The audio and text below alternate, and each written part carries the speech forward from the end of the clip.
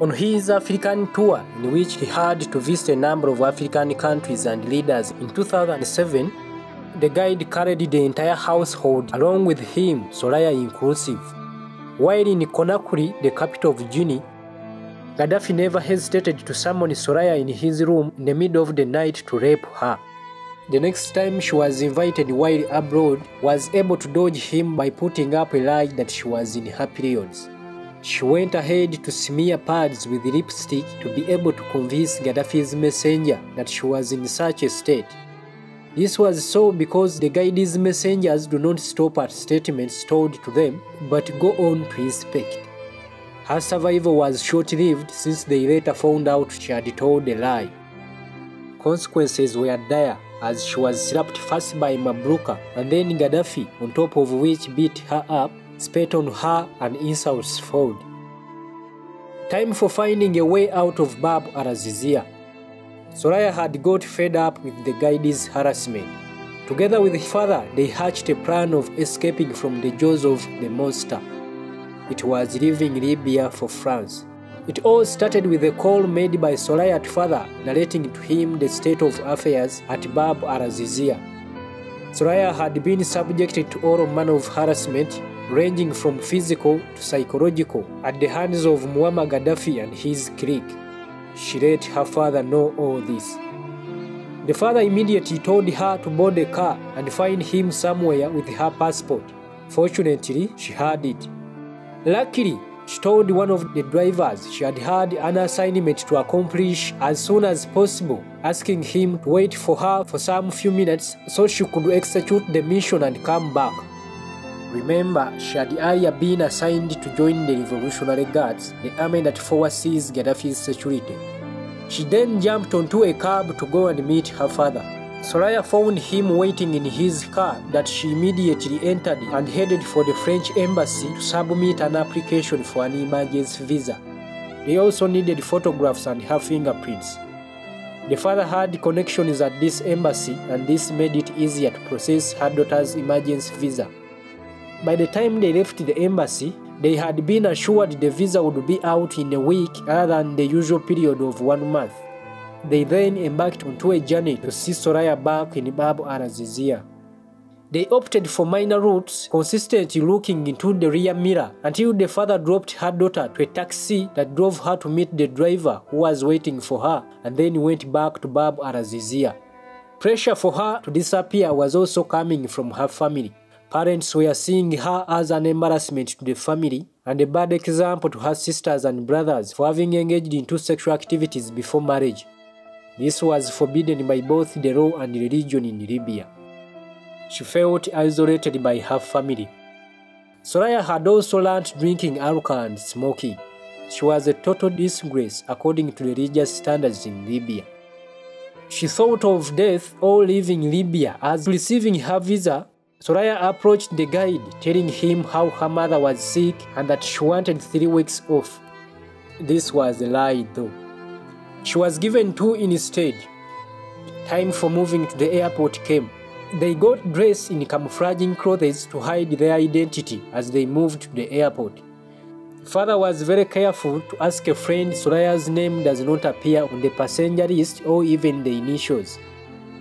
The plane soon took off and had the first stopover in Rome, Italy, and finally in France.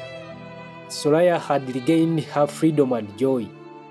Her body could now rest from regular bruises and sexual harassments from Gaddafi.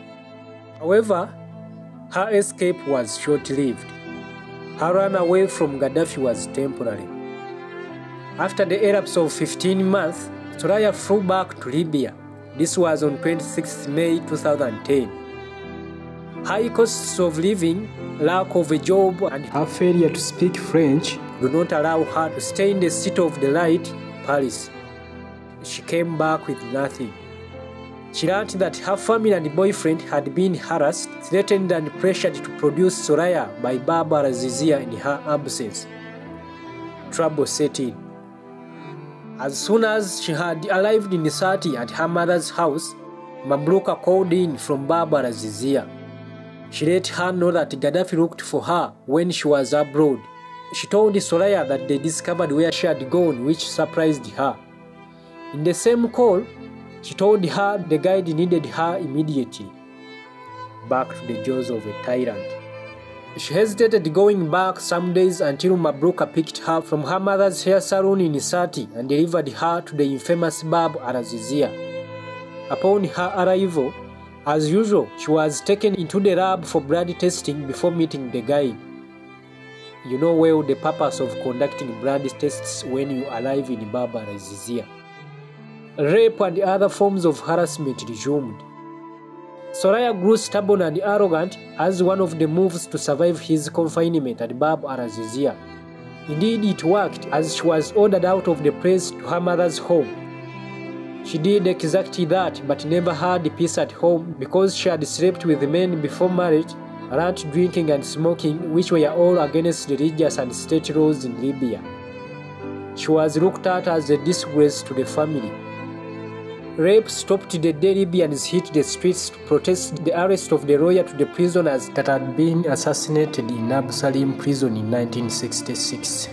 His protest ended the 42-year rule of Gaddafi and ended his life when the protesters finally killed him on October 20, 2011.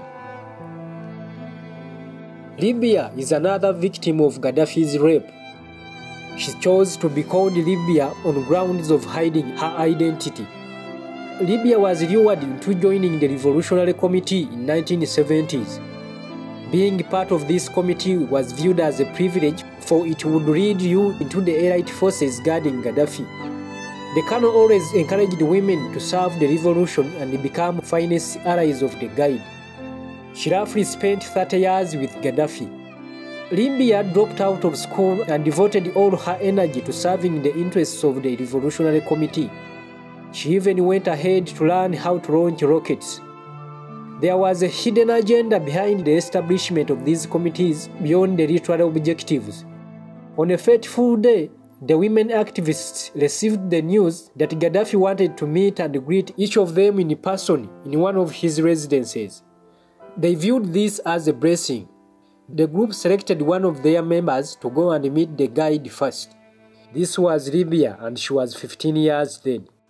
A girl that happily entered the apartment came out with blood flowing on her thighs. This was on 1st September 1979. The other activists were shocked by the gesture, though work continued as usual since criticizing the guide was treasonable. The second time she was raped came when a group of activists went for her and delivered her to his residence. He had made a visit to Benghazi.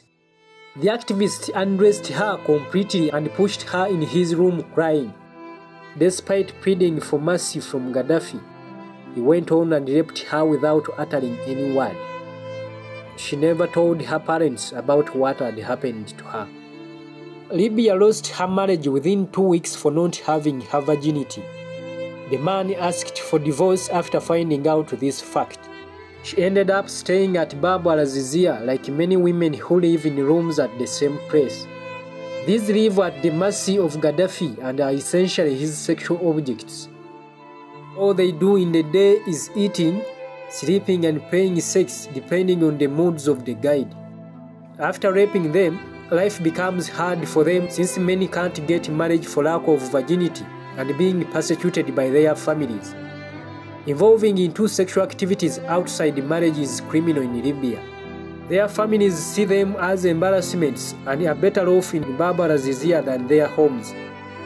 At least they had freedom to take alcohol and cigarettes while at Gaddafi's palace. Libya escaped to Greece for fear of losing her life following her warning to a mother of 2 daughters and Gaddafi's hidden intentions.